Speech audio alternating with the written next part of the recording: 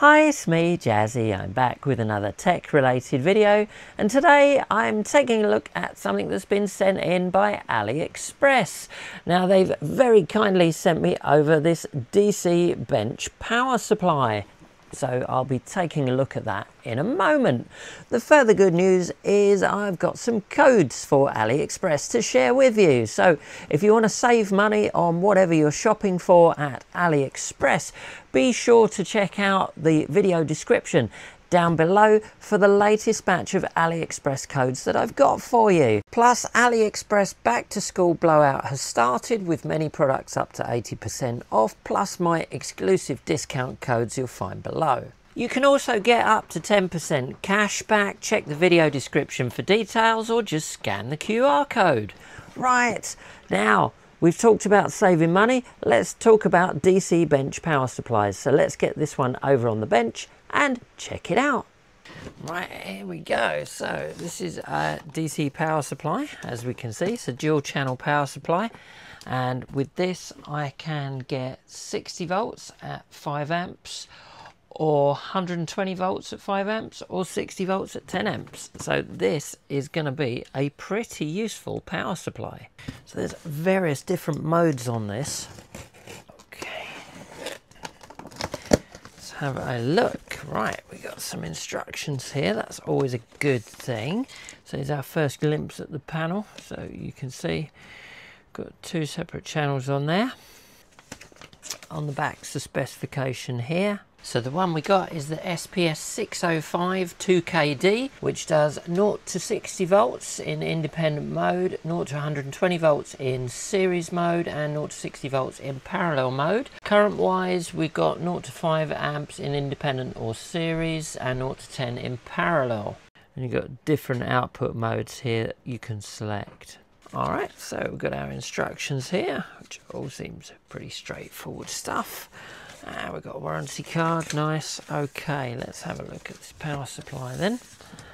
So it comes with various leads. So we've got a standard kettle lead here with the UK plug on it, perfect. Good to see.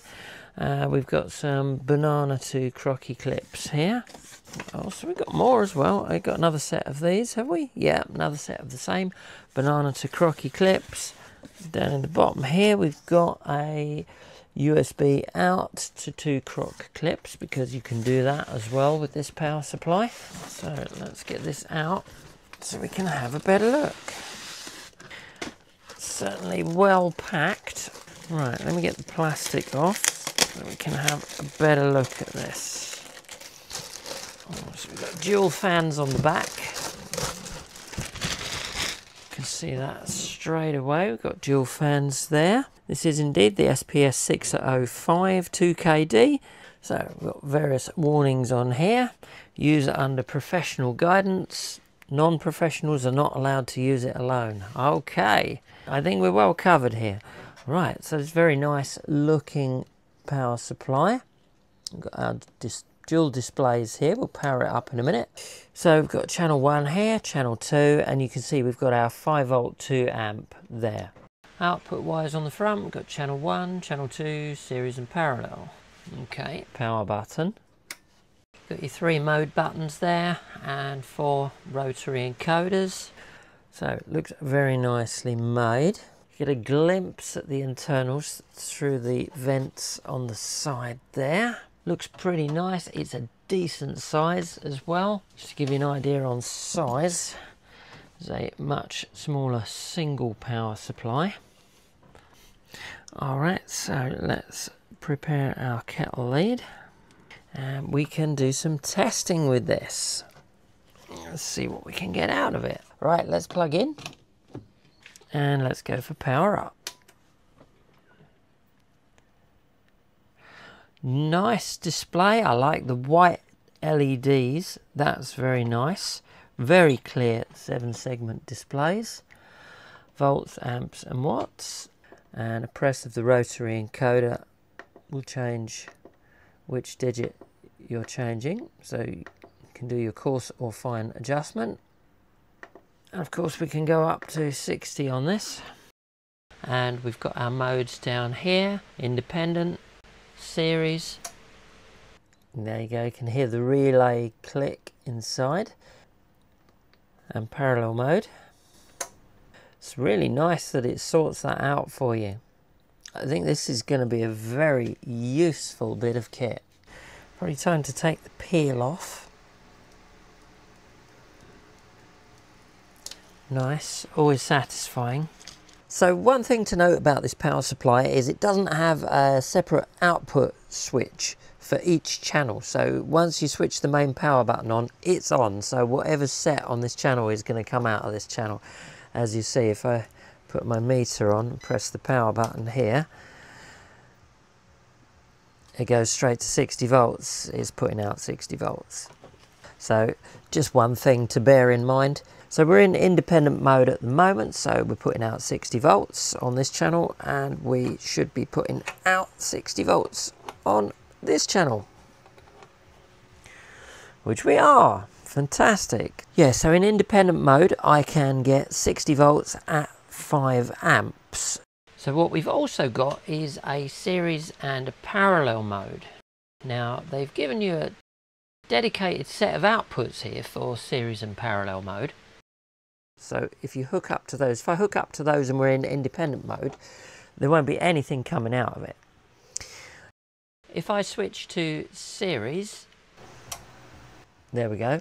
So it'll now give me up to 120 volts at 5 amps, which is actually very useful. I think this is going to be great for all sorts of stuff. One little detail, maybe it's just my OCD, but the display defaults to this side and your outputs are over here. To me, it would have made more logical sense for the display to switch to over here because that's the set of outputs that you're using. Maybe that's just me. So if I switch to parallel mode, hear the relay clunk, and now I can get 60 volts at 10 amps.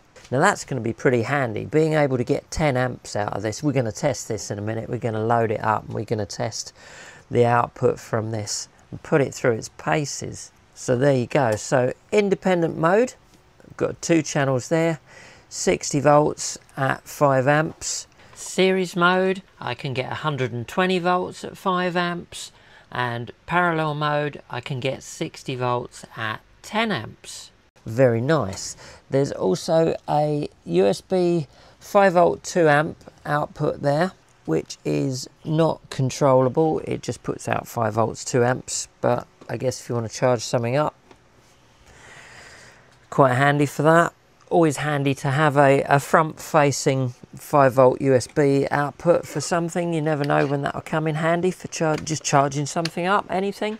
The other thing to note is, as with a lot of these modern power supplies, the voltage control is on the right. For some reason I'm used to it on the left. That's because most of my power supplies are really ancient. And you've got these rotary encoders, which is quite nice. Just a press moves the digit along. It's really simple to use. You just got 1 on off, 3 different modes, 3 sets of outputs. These are quite a nicety. It just seems to me that when you switch to this mode, that the display would be nice if the display defaulted to this side, because that's the connections you're going to use. If I switch to series and I'm still on channel 1, I'm getting 60 volts. So I'd guess if I go to channel 2, I'm going to get 60 volts. Alright, so if I go to the series and parallel output, yeah, it gives me the full 120. Alright. Which you could just do that, to be honest, and get the 120. You could do it either way, works for me. So when you go into parallel mode and you hook up, you get your 60 volts at 10 amps. So I presume I'd also get 60 volts here. Yeah. And nothing here. Yeah, fair enough. So if you went across the 2 there, yeah, you're still getting your 60 volts. So you can, yeah, you can do it either way. Either way works. That's quite convenient, I guess. It's a nice looking power supply. It looks the part. The display is great. We've got a couple of nice big fans on the back there. So I reckon what we need to do now is load it up and give it a bit of a good old test. Okay, so before we get out the big dummy load and really load this up, we'll have a bit of a test with the DC electronic load. Now this thing will only go up to 100 watts, mind you, so we can only test certain parameters. But what we can do is in independent mode here, I've got the current limit set to 5 amps. Output in 20 volts at 5 amps, constant current mode. Let's have a quick look, see what we're getting. Wow, we pretty maxed this thing out already. Putting out 5 amps at 20 volts, and we're just about getting away with it on the DC load there. But yeah, it is putting out the 5 amps. All right, so if I go to parallel mode, let's take the voltage down first, shall we?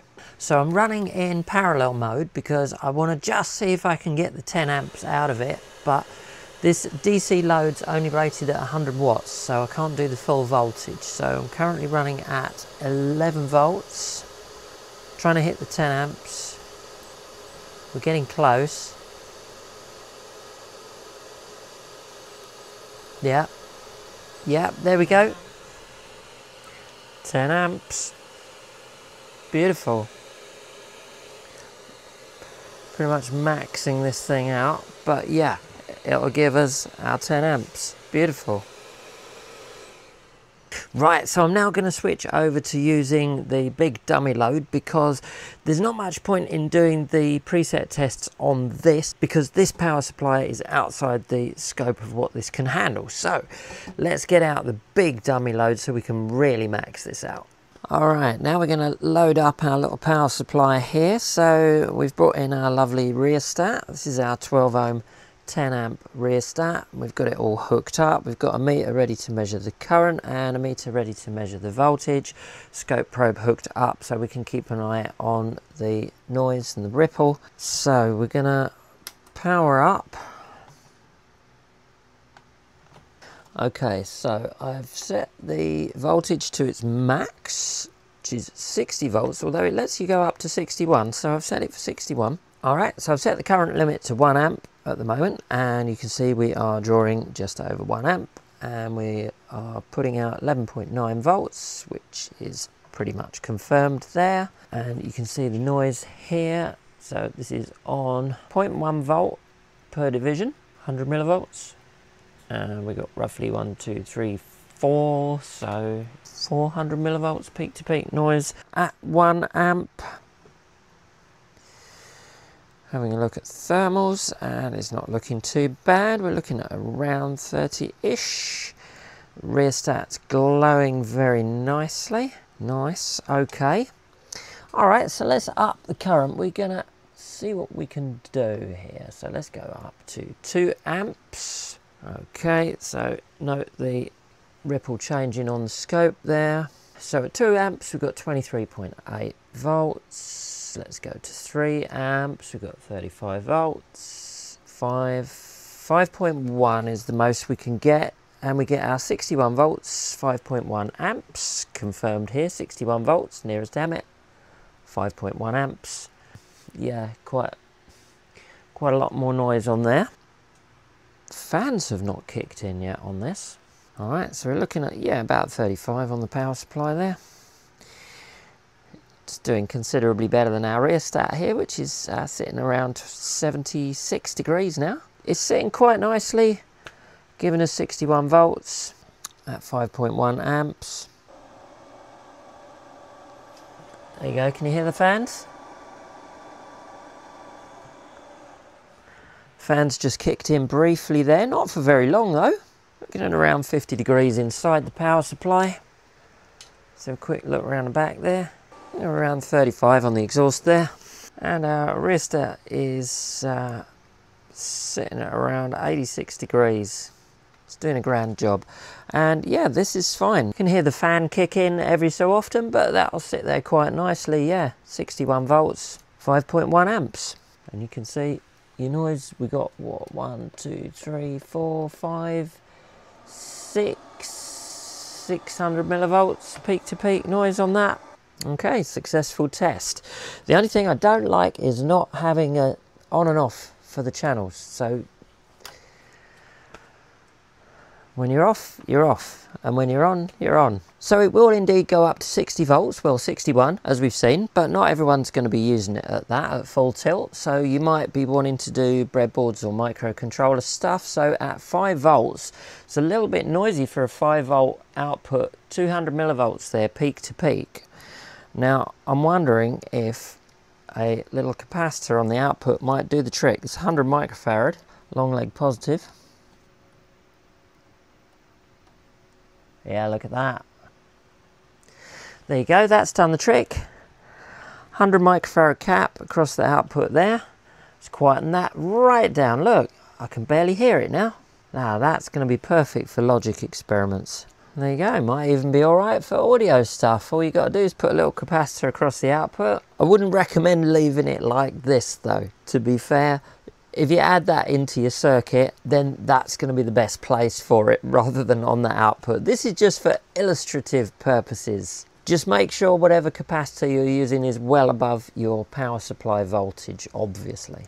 Okay, so another test I can do with the electronic load is use the dynamic test to check for step change in current. So I'm going to set it to flip between 0 and 5 amps, and I'm going to set it to do that at half a second intervals, so it'll be too quick for the power supply display to keep up, but I'm hoping I might be able to capture something on my scope in terms of under or overshoot. And this is at 5 amps.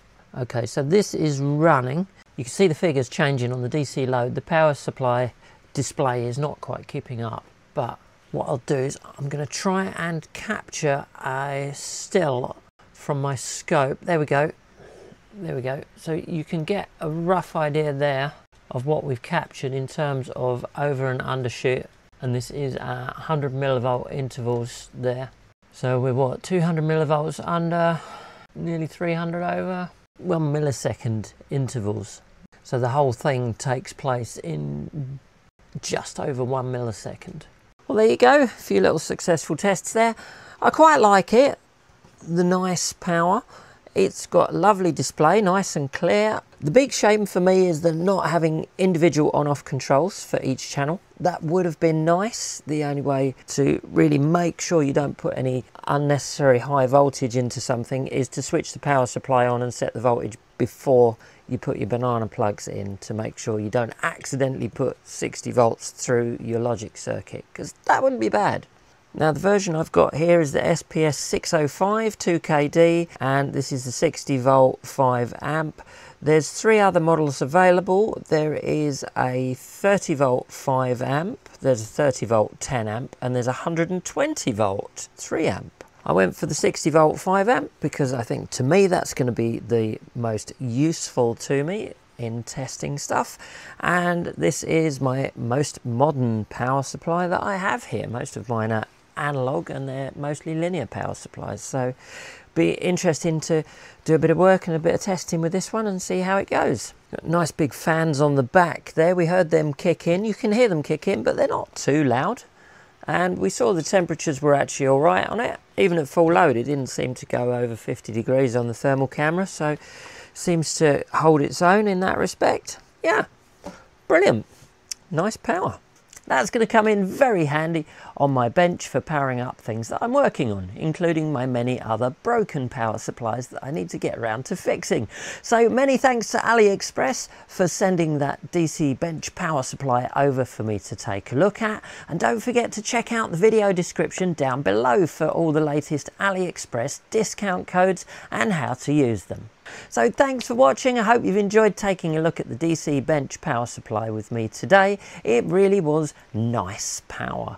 As always, massive thanks to everyone for watching, sharing, liking and subscribing. If you do want to go ahead and hit the subscribe button, it's always massively appreciated and helps to support the channel. I'll be back soon with some more tech related videos, but in the meantime, take care and I'll see you on the next one.